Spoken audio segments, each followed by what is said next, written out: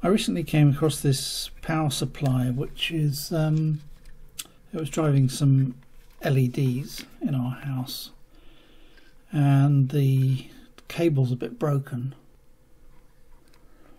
So you see it's got trapped in something, and you can see the copper there, which is not good. Now I don't know if I'll be able to repair this. There is like a grommet here, a strain relief. I might be able to push the wire back into it, and you can actually undo it because it's got these little nuts holding it together, which is quite nice. But I thought it'd be interesting to open this up anyway, because this is an example of quite an old power supply. This is from about 20 years ago, so this came with a modem. So you can see it says 14 volts, 850 milliamps. And by the weight of this, you can tell there's a transformer inside, which is the way that power supplies used to be back then. So if we look, so here's like a modern equivalent. This one is 12 volts, 1.5 amps. So this came with an external disk drive. And if I weigh them, these kitchen scales here, you can see the difference. So that's 400 odd grams, and the modern one 93 grams. So it's like 4 times the weight for the same amount of output power.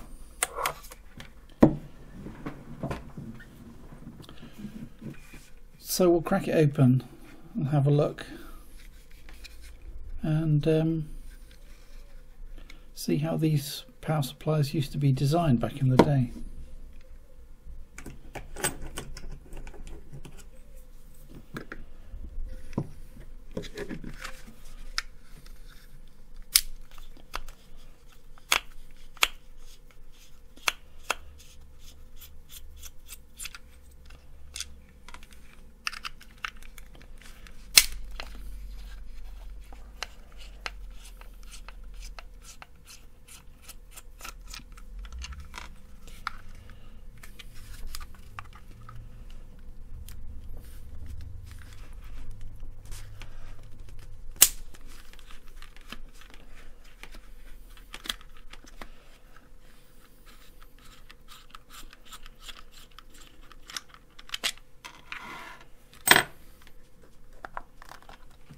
There you go. That comes apart quite nicely. See, these days they're more likely to be glued or ultrasonically sealed, but this is just held with those 3 tiny coach bolts. So you can see the most important structural element is this big iron cord transformer.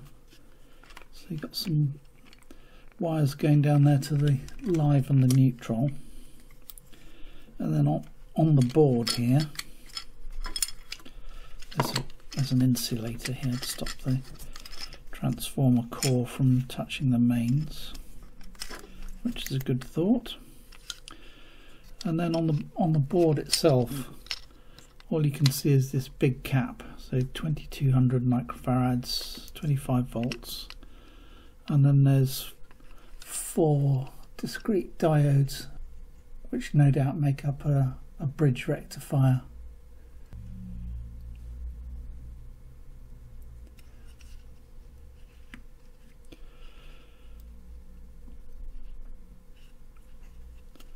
And there's a missing resistor there. I'm not sure what that was for. Perhaps to allow the capacitor to discharge, but there's no component in there. Actually, this is probably not very surprising given the age of this thing, but I can see some marking here, like some liquid has come out, so this capacitor, and it's a little bit yellow at the bottom as well, so this capacitor is probably on the way out.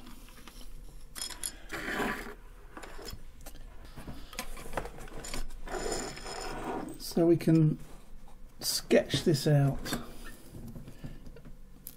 and this is only a guess because I haven't buzzed it out, but basically it's going to look something like this.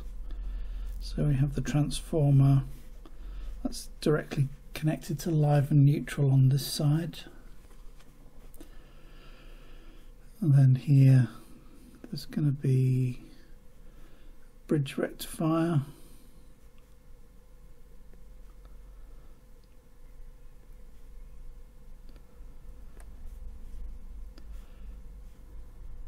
like so, and then our big electrolytic capacitor.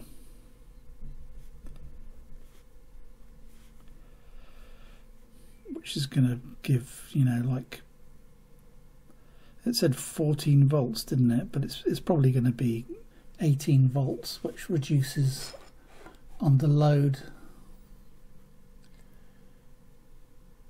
which is a, you know, typical cheap power supply from back in the day. These days with the new switch mode ones, which are much lighter, they also have very close regulation to their target voltage.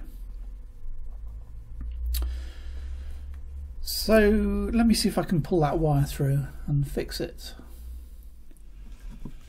Right, I didn't have much luck with the grommet there. It's a sort of sealed plastic thing that I had to cut off. But I've got some other grommets here. I've got a circular one. I think I could probably co-opt that.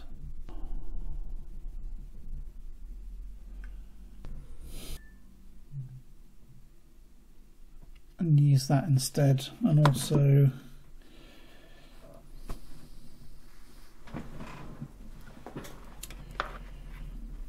I've got this little PCB standoff which I could use to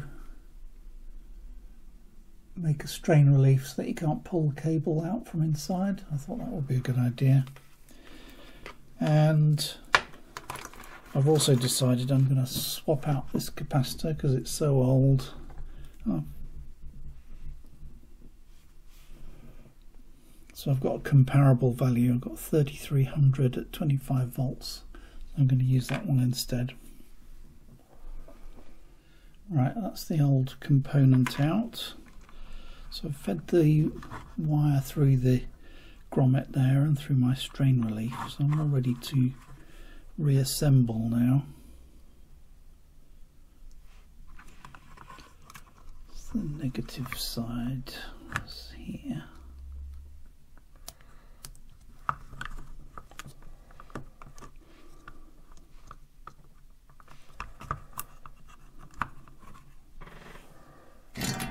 My replacement cap.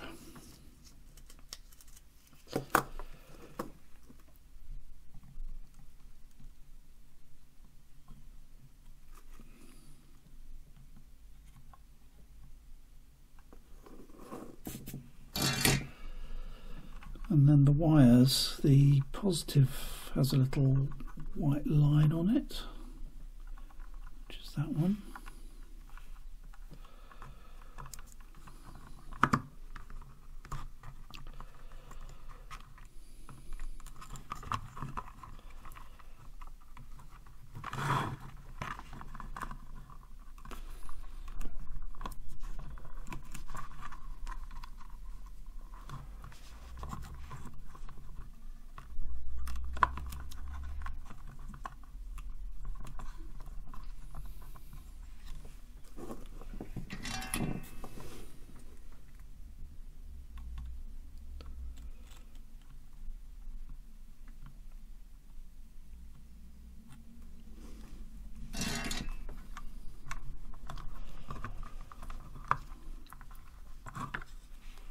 Negative, which is on the same track as the negative side of the capacitor, if you can see that.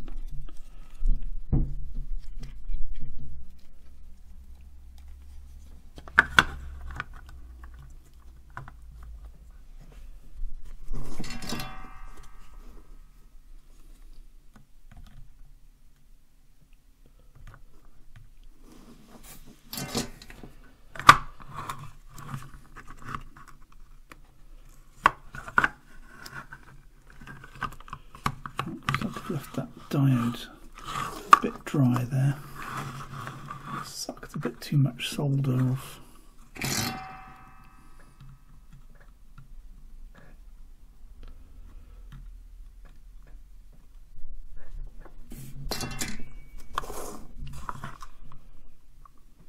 Okay.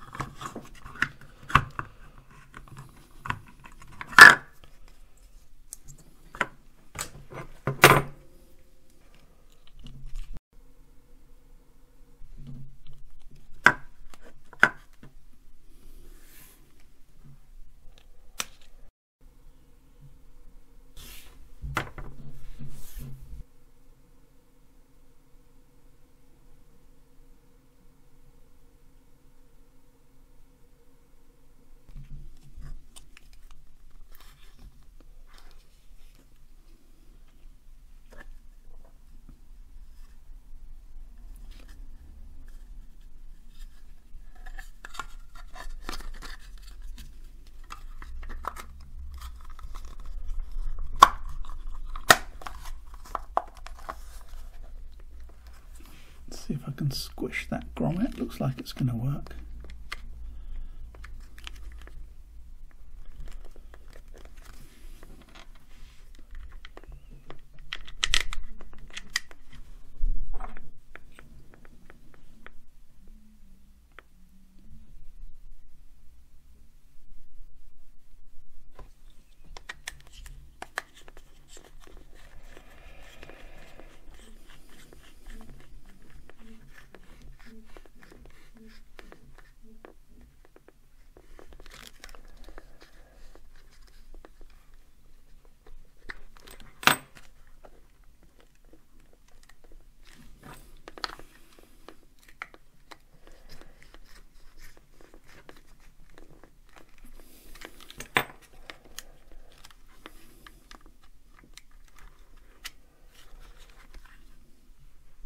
Now I guess plug it in.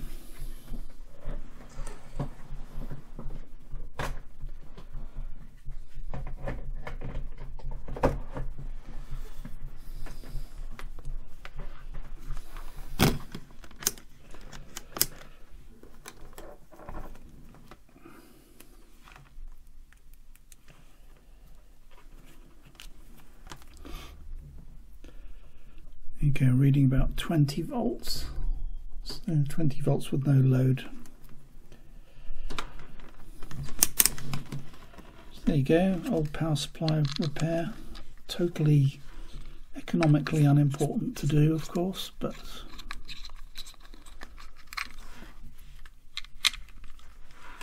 so a new capacitor, good for another 20 years.